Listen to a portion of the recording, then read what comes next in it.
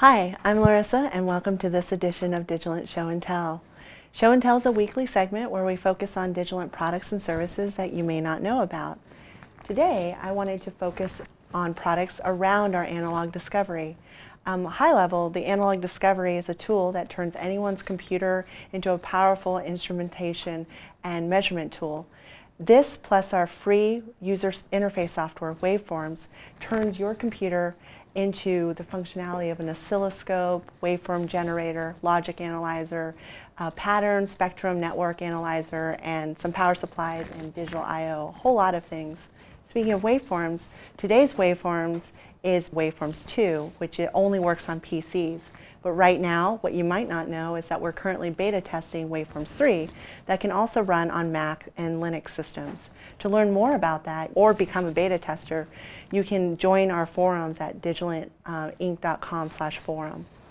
So alternatively, if you want to learn more about the analog discovery and the current release of the software, you can go and there's a brilliant teardown that was made by Dave Jones from the EEV blog, and we'll provide the links below. What I wanted to really focus on though was the things you can bundle with your analog discovery to get more out of your tool.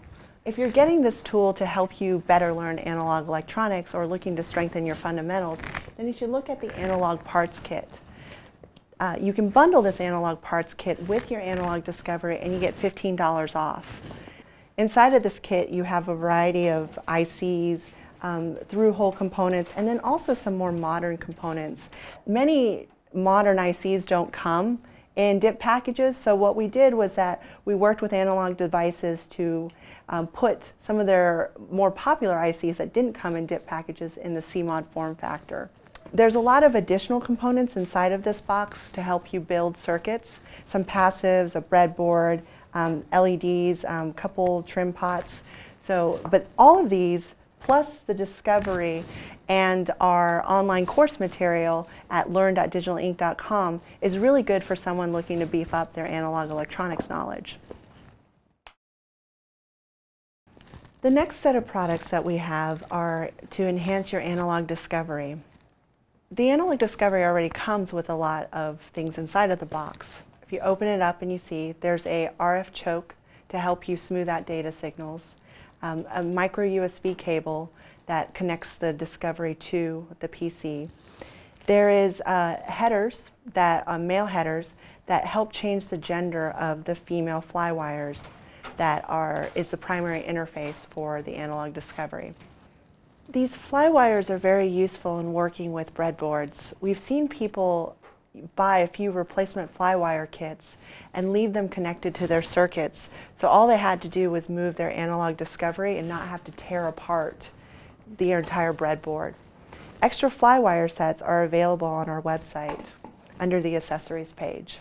Our next product is good for if you need to get very close to your circuit and you're still working with your fly wires.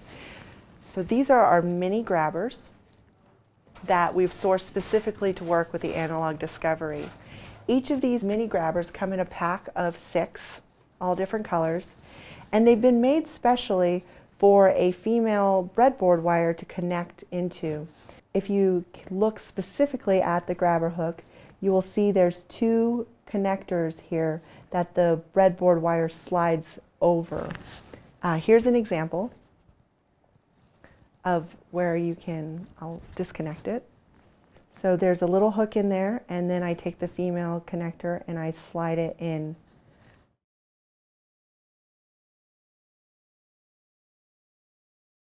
I like these grabber hooks and I find them really useful, except for the fact it's not immediately obvious when you buy them how to use them, which is why I'm showing you. The next product is for someone who maybe they don't like the fly wire for their design style, or they're afraid of crosstalk, or really they just enjoy using traditional probes.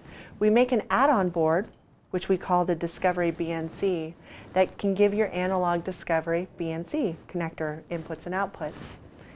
You take the board and you just connect it exactly the same place that you would have your fly wire in. And now you have Bnc connectors for analog input 1 and analog input 2. and waveform generator 1 and waveform generator 2. All the other signals are pinned out from the analog discovery to this header down here. We also stock our Bnc probes. And so these probes come 2 to a pack, and they connect very nicely into any standard Bnc output.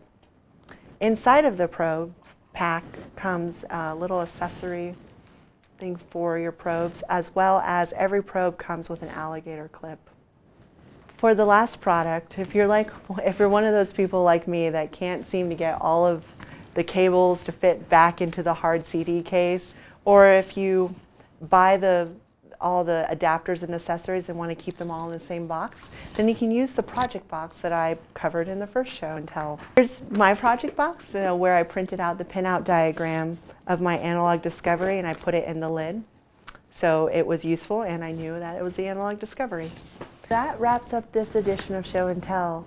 If you have any additional accessories that perhaps I missed or just want to share how you use your discovery, please share in the comments below.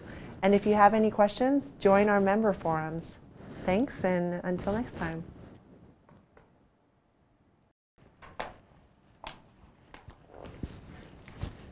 This is why we have a project box. I'm not kidding. Okay. A way to redo it, so I ended on the fly wires. I don't know what's my problem.